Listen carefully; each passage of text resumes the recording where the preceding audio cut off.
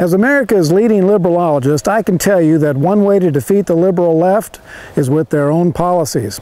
Liberals cannot survive without conservatives because we're the ones who provide the tax dollars that pay for their goofy policies. Well, it's time for the working class taxpayers to teach the blue states a few lessons.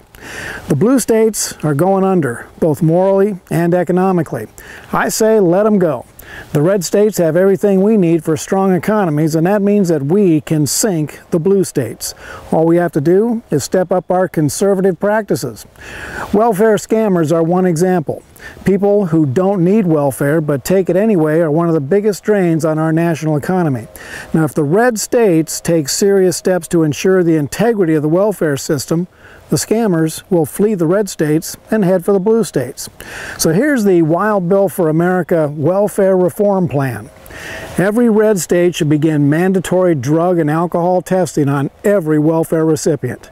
They should have to report in person to collect benefits, and everyone who is physically capable of working should be required to take part in county work projects to qualify for their benefits.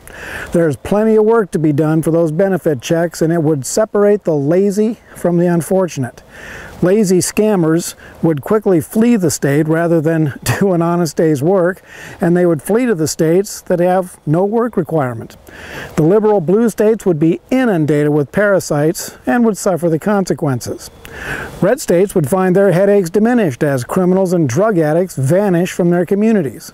More money would be available to help the people who truly need it. Now, the people who choose to take part in the work projects would benefit as well. Ronald Reagan was absolutely correct when he said that the best social program is a job. Work is therapeutic. Work validates a person and builds self-esteem a whole lot better than taking handouts. The blue states, run by liberals and swamped by all the scammers from red states, would be in real trouble. Now, there is no way that they would ever change their policies.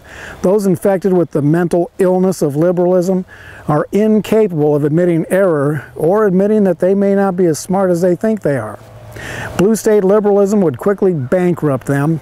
The scammers would no longer get their entitlement handouts, and if history is any indicator, riots would ensue. Liberal cities would burn and people would be hurt. It would be a very accurate indictment of the liberal welfare mentality, and America would finally see that conservative principles are the only way to go.